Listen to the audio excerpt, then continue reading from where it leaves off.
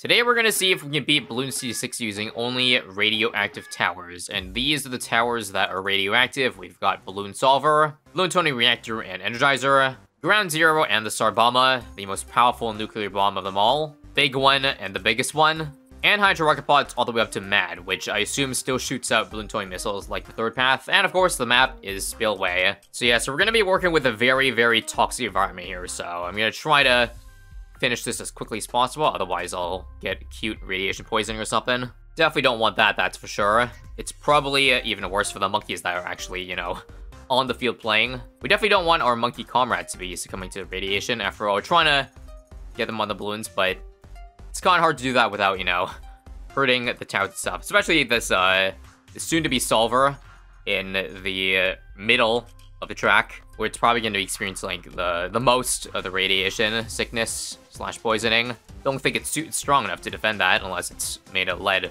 or anything like that, but yeah, it's okay. We don't have any of the radiation giving towers just yet, just the map itself.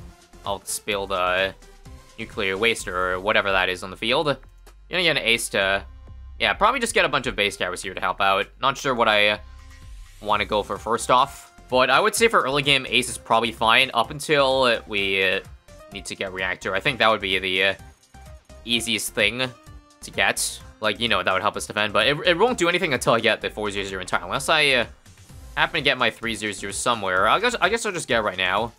We can get a little bit of range to that. Occasionally, the dart might, you know... Oh, yeah, the intel, right. I forgot about the mortar over here, giving intel. So that'll be fine. Don't worry about the leaks right now. It'll all be good once you get a reactor, but I don't think I'm gonna be able to save it this much. I could crosspath this glue, but usually the better solver crosspath is 502 for the longer duration and slowest rams, but I don't know if I'm able to get away with that right now. Maybe I should just do stronger mortar. You know what? Sure, we'll do a Balloon Buster. I don't think we need Shell Shock just yet, but the double damage should help a little bit. Yep, looks like Balloon Buster is a good choice. So we finally got a reactor right now. Go ahead and submerge it. I guess if I want some more damage, I could do 402, but I'm really just getting this for the D camo for the later game. And usually this should have enough damage / pierce to scrape by early game, so I'm just gonna save the money. You never know if it could matter later on. We'll get Shell Shock now. What's our mob damage? Probably we can go for a Dissolver. Let's get those toxic nuclear attacks going in. I assume it starts with tier 3, right? I'm also not buying the upgrade just in case it doesn't work for F40, because I think it should. 10 damage per second to a Moab. I think Spillway's long enough that we can pop it in time, but let's just see for certain here. I'll do 402, and come on. Shell Shock 2 to stun, if anything gets through, but we're good. Oh, right, and this was added this update. Balloon of the Fire now drops little puddles on the field just like the Solver, so yeah. NK is doing everything they can to make this upgrade, you know, want to be used by people without just it always being a stepping stone to the Solver, like it always was. And might this finally be the change / buff that pushes it over the edge to finally be used without, you know, people always going Solver? Well, maybe. Like, not to mention it's really cheap now, because I don't know if anyone remembers when the game came out. I'm pretty sure this upgrade cost like 6k, and had like 1 pierce, and didn't drop these little glue blobs, so just imagine. If people aren't using it now, then what would they have used, you know, back in update 1.05 years ago? Well, they wouldn't use this, and a lot of other tier 5s. Again, I mentioned this a lot of times before, but it's crazy how far the game has come. I'm going to get a big one, by the way. Now we can just start it right in the middle. But yeah, on the topic of how bad tier 5s were when it got released, some of the tier 5s we're going to get this game too, have come a long way. I remember when Biggest One came out, it was so bad, but they gave it a buff to make it OP. They nerfed it a lot. Now they buffed it again to be a decent option. Same with Energizer, same with Star Bomb with the price decrease, or rather the cooldown decrease. I could go on and on and on. But yeah, I'll stop there for now. Mid-game seems pretty easy. I mean, Solver is like the perfect tower to use on a map like this. Pretty much has full range of everything in the field, and same with the Biggest One too. I think 100 rounds of this will be pretty easy, which is why, again, we're extending it a little bit. Again, staying this long might be bad for us in such a radioactive environment, but who's to say that we haven't already succumbed to the effects of radiation at this point in the game? Like, on the topic of radiation, I gotta say that that's probably one of the worst ways to go. Radiation poisoning. I've looked up a lot over the years on cases where people were exposed to high amounts of radiation, and it's not pretty. Like, whether it's acute or if it's like a long-term effect where you end up getting cancer 20 plus years down the line. Both ways just seem terrible. Thinking for me, I'd rather implode in a submarine 10,000 feet in the sea. That way, wouldn't even have to feel any pain at all. Anyways, getting a little off topic here. I have so much money that I guess I could just go for my biggest one next. I have yet to get my MAD. There's not really a good place to put MAD in this map. I would assume the best place is probably just to put it like somewhere here and then have it shoot straight inside the circle rather than removing any of these. Speaking of which, I don't think I'm going to remove any of them because it's 2k for each one. 8k total. What towers do we even, like, would even help to be able to see in here? Probably just Dartling guns again, but I'm pretty sure having it shoot in a string like that is better. Who knows? It could be wrong. Anyways, let's get the biggest one now. Is there any use of going for Energizer? Like, assuming I had the money for every tier 5 in the game, I would say no, because the only thing I'm reducing the cooldown of would be the, well, Star Bomber. And I guess the MAD ability, but I don't think it's useful enough to be worth 34.5k, that's for sure. And again, that's why I didn't go for the crosspath submarine, because I don't need it. With these two doing that much damage, we are good to save 1.5k, in case you might need it for a later game. Round 80 here should be good. I think the biggest was done. Yeah, it should be easy peasy. Again, I don't even have to micro my mortar, because just in this spot here, every ZMG gets stunned, even if briefly. I think it should still be enough to hold, right? It's taking a while to pop those ZMGs, though, because we don't get any aspirates anymore. If nothing's popping. We're good for now, though. Again, as a flex, I kind of want to see how much money I can save up. Maybe not even just a flex, but maybe to save it for MAD, because I feel like that would be better than going for Star Bomber. Just because it's permanent damage, rather than having to buy an ability and having to wait 40 seconds for it to come up again. DTs are good. Even though the ZMGs are ramped up this round, the amount of aspirates should mean we pop this at about the same time. If not faster, right?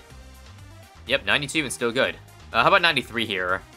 I actually think it might be useful to go for maybe more than one reactor, because sometimes, like, if the DT is coming from the bottom left, for example, it doesn't get decamped until very late, and I think we could probably use that, right? Yeah, maybe before going for MAD or any other tower. We'll get 2 of these. Gotta go 4-0 for the instant decamo, and also to fit the theme. Otherwise, I would have been 3-0 only. But yeah, yep, that was the key all along for 93. If we could handle 60 Ts from 93, I think we should handle... No, we actually don't beat the Surround 75, damn. Alright then, so before I go for my MAD, or my Star Bomber, I just want to see if maybe Rocket Storm's good enough. This is just here for the stun, if I use it now, with the Golden Storm MK. I'm not sure if it's enough though, because, again, this wave lasts a long time, so I feel like we'll probably die to the back half, because we don't have the ability anymore, right? Or maybe I get lucky, or micro the mortar, because if only a couple Cerams leaked, I could probably snipe it, but yeah.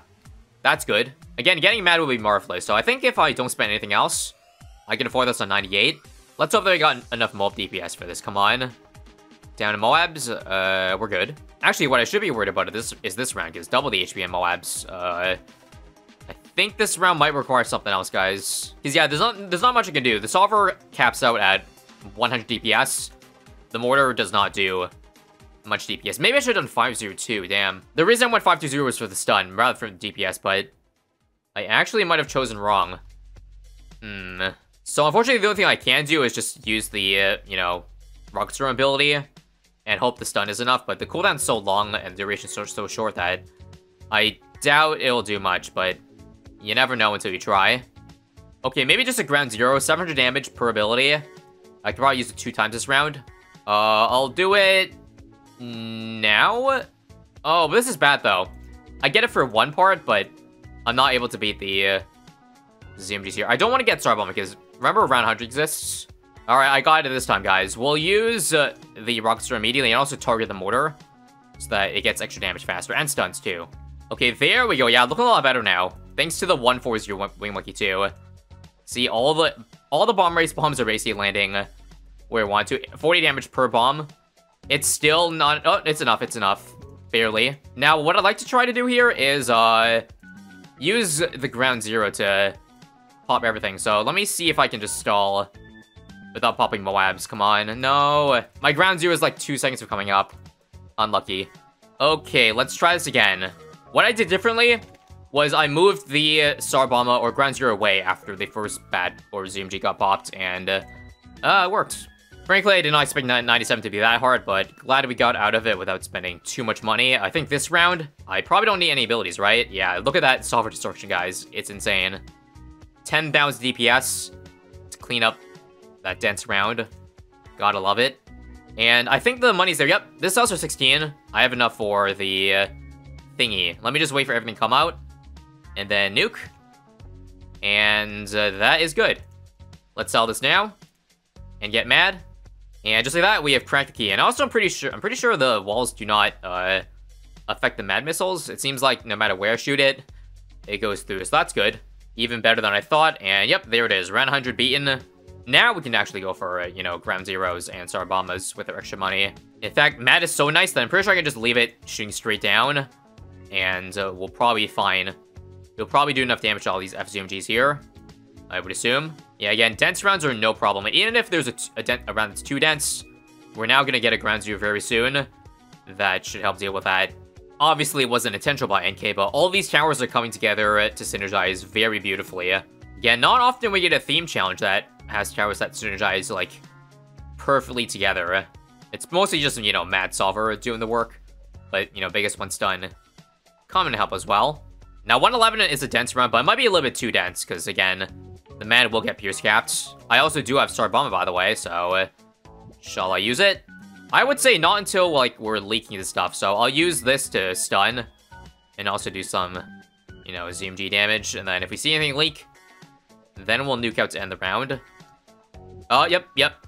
I should have used it a little bit earlier, but we are getting Pierce capped, that's for sure. I guess I'll just use it really early then. Sure.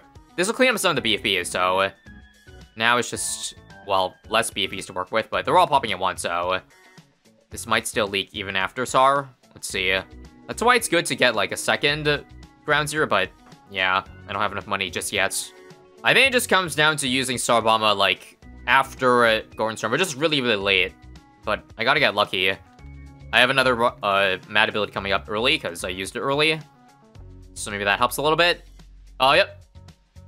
Nope. I can't.